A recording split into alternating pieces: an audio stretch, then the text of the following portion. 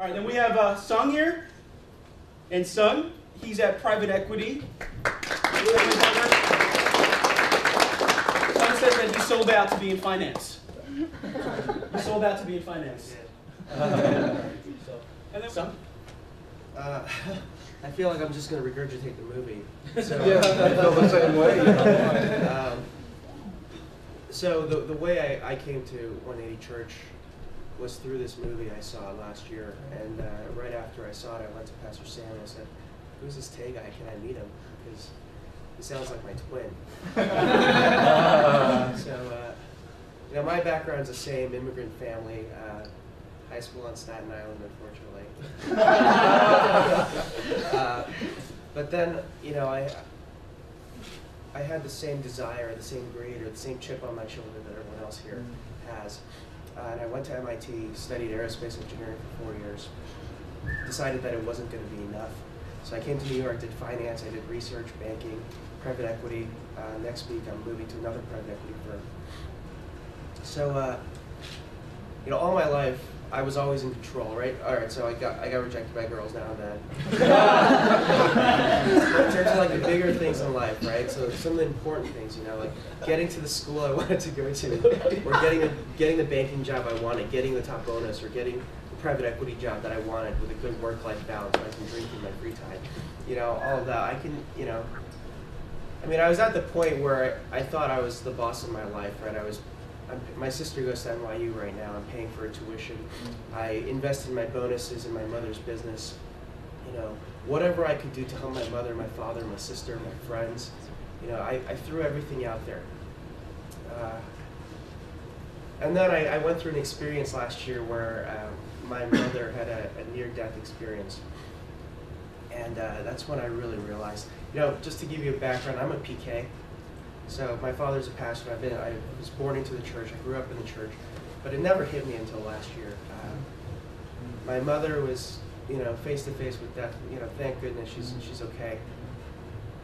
And then I look back on all the years of my life and all those goals I set for myself, and all of those doubts I had about Christianity, about faith, about God, and in that kind of like 1-2 day span, I realized that no matter what I did, no matter how much money I spent to invest in my family, or myself, or no matter how many friends I had, or, you know, all of the great things I had accomplished on my resume, ultimately I had no control. So that was really rough for me. Like I was like messed up. But that was the single event in my life that made me realize it doesn't matter.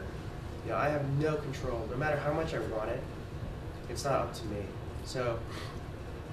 So that's what I went through. I talked to everybody and kind of met this family here. And now I find myself, you know, I asked the same questions when Pastor Sam, you know, prayed for me. I was like, wait, does that mean I have to quit my job? Can I still go out with my friends? But I've come to realize that those doubts I had, those questions that I had, I used to seek answers for them. I used to find some person that I thought was a diehard Christian, trap them and be like, well, tell me why you think this is right. You know, give me some evidence, because my father's a pastor. I know all this stuff better than you anyway. You know. So I used to talk. I was a jerk about that. I remember that. What I'm beginning to realize that I've been asking the wrong questions, and my doubts they're not the right questions to ask. They're irrelevant. Right? Once you realize the truth, or discover Christ, none of that matters. Amen. So that's my story. Thank you. So there is a point, you know, one thing I really appreciate about the guys in this church, especially Pastor Sam, is that when he's mad at you, he will not hide it. And this has personally been really helpful for me because he keeps me accountable. So like I said, I did investment banking for 2 years, and I've been doing private equity for the past 2. There was a point where I was just so busy. I missed every single small group and every Sunday service for like 6 weeks straight or something, right? And he had texted me a few times, like, what's up, what's going on, where are you? He like stalks me on Facebook.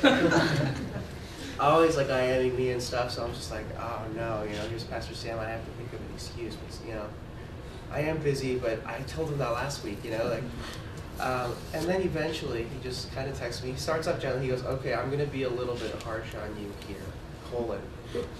And then he just went off on me.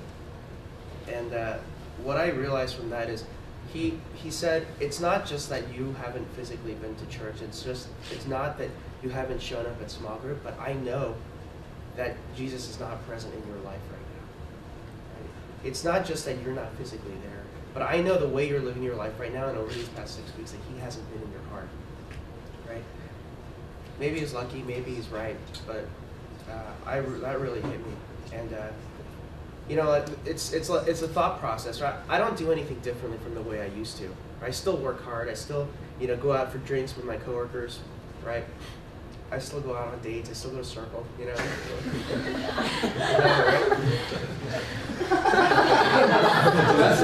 He swears he likes the music. It's the music. That's why I don't play Hero. But I'm interviewing. I interviewed last month for the largest technology-focused private equity firm in the world, and I got the offer in 2 weeks. I was the last one in the process and the first one to get an offer. And I really, you know, before any test, you go, please God. Like, I know I haven't prayed to you a lot, but please let me pass this test because I promise you I'll go through it. When I walked into those interview rooms, I was a mess because I had been working like 80 to 100 hours a week, working on like various deals all over the country or whatever. But when I went in there and I prayed to God, I figured, okay, here comes the obligatory prayer to God. When I realized my thought process had changed when I said, God, I really want this. I really want this job, and I really want you to want you to think that this is right for me. You know, but if you don't think this is right for me, I can accept that because I know I'll be fine. But, you know, if this is your purpose for me, please let it work. So I really hope that his purpose for me is the purpose I wanted for myself, right? That's what I was praying for. But that's when I realized that my thinking was starting to change. It wasn't just about me. It was about my purpose and his purpose for me. So, yeah, the hours were hard. Sometimes, like during Easter, I would just tell my VP or tell the MD, like, listen, I got to go to church, and they would respect that. But more importantly is keeping Christ in your mind and your heart. So, sorry for the long answer.